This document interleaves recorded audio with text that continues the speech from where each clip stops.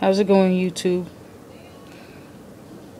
I'm just making this quick video to basically show you guys how to customize the Aero Dreamboard theme that came out the other day. As you can see, I have the temperature of the city that I live in. I have a different background than the default, the few backgrounds that came in with the theme, and of course I have my customized profile pic. So, and you can do a lot with this. So anyway, these are the things you're gonna need. You're gonna need a photo, something like I think like 97 by 97, a really small photo for the profile up there. And you're gonna need a regular any pic that you use for your iPhone for the background. I think it's 640 by 960. Try to get one with a high pixel density, so when you do put it in here, it actually looks good, because some of them, they don't look too great. And as far as the images goes, when you get the images, you're gonna change the extension to PNG, but you're gonna rename the file to whatever the main name of the file is, to at2x.png. And you can do this for both the pics. The profile, a little pic you're gonna be using up there in here. Let me show you. Hold on a second. For this pic and the background. Alright, that's the extension. And the last thing you're gonna need to go to just go to weather.com. And when you get there, don't put in your zip code in order to get the proper code for your city. Just like, for instance, I live in New York, so I went to weather.com, and in the little box it says zip code, city, whatever. Put your city in, okay? So I put in New York. When you put in the city and you get your temperature, look in the address bar. There's going to be a code in all caps and a few numbers. Like mine says USNY0996. That's the code you're going to need, if you live in New York. So anyway, when you get that code, just come back to your desktop, and we're ready to rock. Now, in order to do this, you can do this two ways. Well, first of all, you need to find a way to put the pics, the two pics you're going to need, or how much ever you're going to substitute, onto your phone, into the Aero theme. So I basically use the SHSH, whatever. I went into the phone that way, using WinSCP. Most people do it that way. Okay, so here's what you're going to do. When you use WinSCP, I'm going to show you you're going to go into IFILE. Now look at the extension. It's Far Mobile Library Dreamboard Aero, and now you're in Aero. Now you're going to go into Images, Start menu, Profile. And you see that there? That's D and Uncle Doc. That's the pic I have in my profile. You're gonna copy the profile pic that you have, the little one, into this folder. Okay, again, look at the string at the top. After you do that, you're gonna go here,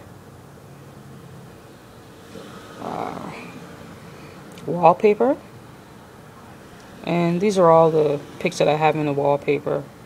And you're gonna place the wallpaper that you created. It's basically, you took like I said, a 640 by 960 or whatever for you usually use for iPhone in the background, and you're gonna change the name, at2x.png. Same thing for the profile. I hate to be redundant, but that's how it is.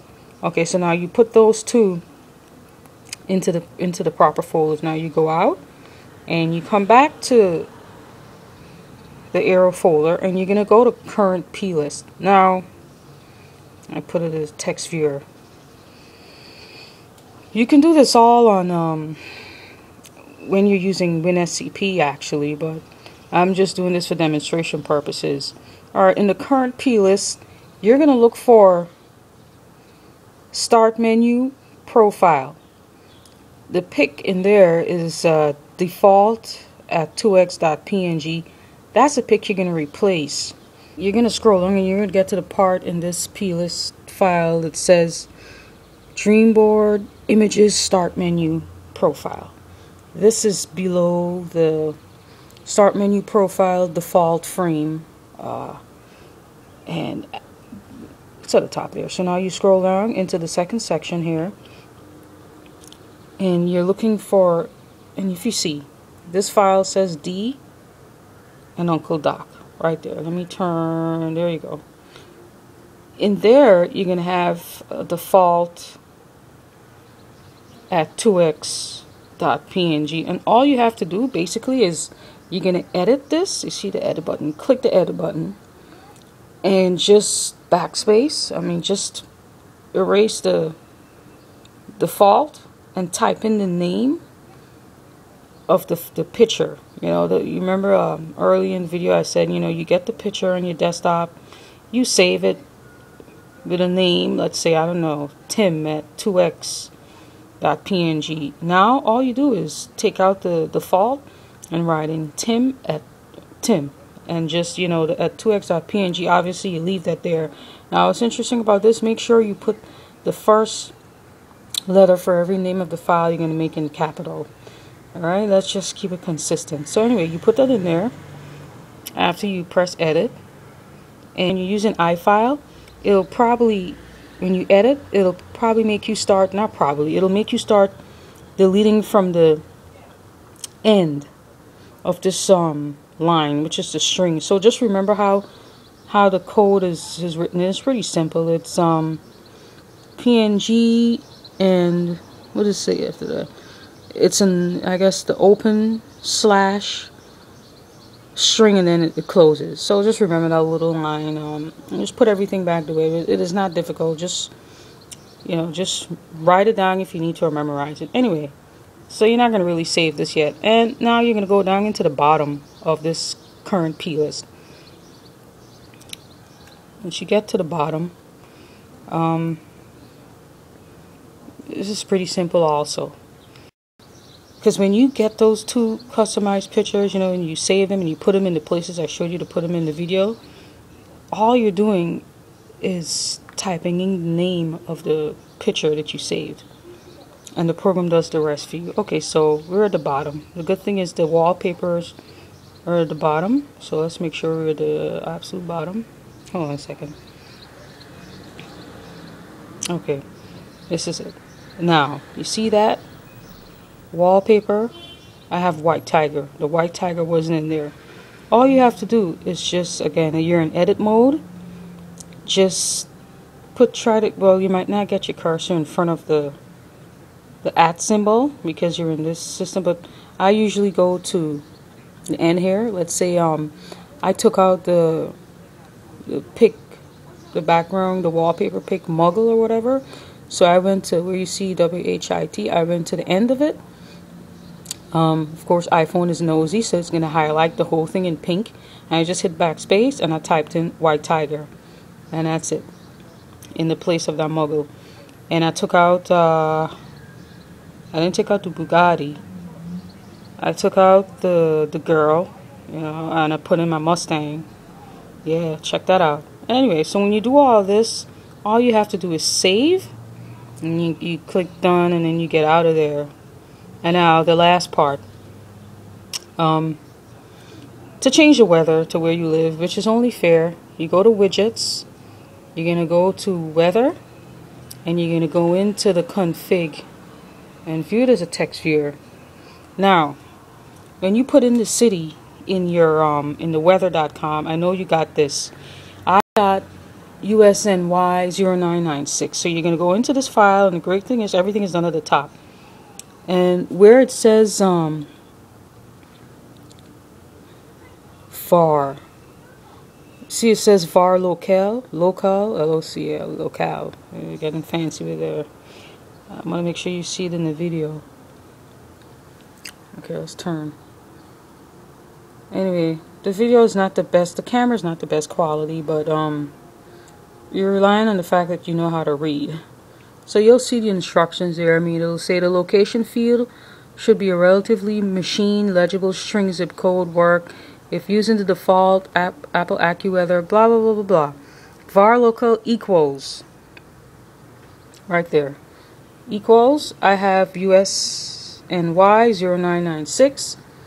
That's how you get your code. So from the weather.com, whatever you got, just type it in there, edit of course, leave the parentheses the way it is. It has to be in all caps next to the numbers. And now if you want your weather in Fahrenheit as opposed to Celsius, you see, he says set to false if you prefer Fahrenheit. So var is Celsius equals, it says true in the original file. Just backspace out of that and type in false in all lowercase. And basically you're done. When you're done with this, what you're going to do is you're going to get out of IFILE. Okay? You're going to get out of IFILE. You're going to log out of the theme. You're going to choose this apply, go back to the original. And you're basically going to just respring your device. Hold on a second. Now, after you respring your device and you go back in, you're going to select the theme and all your changes are going to show.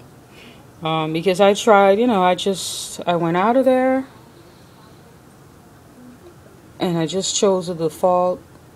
Then I went back into it and it didn't work. Alright, so I knew I closed my Twitter. Okay, let's open that. Alright, so let's go to Dreamboard. I have it over there. And when you apply, it should all be in there. I hope this video wasn't too long and it wasn't complicated. I try to make it as simple as possible. This is just a little something for anybody who wants to get up on it, because I know it's just totally ridiculous for me to make a video showing off how I made a few changes to my Aero Dreamboard app, and I don't tell people how I did it. That's so ridiculous. What's the point, making a video just to show off. Y'all have a good day. Stay up, everybody. Peace.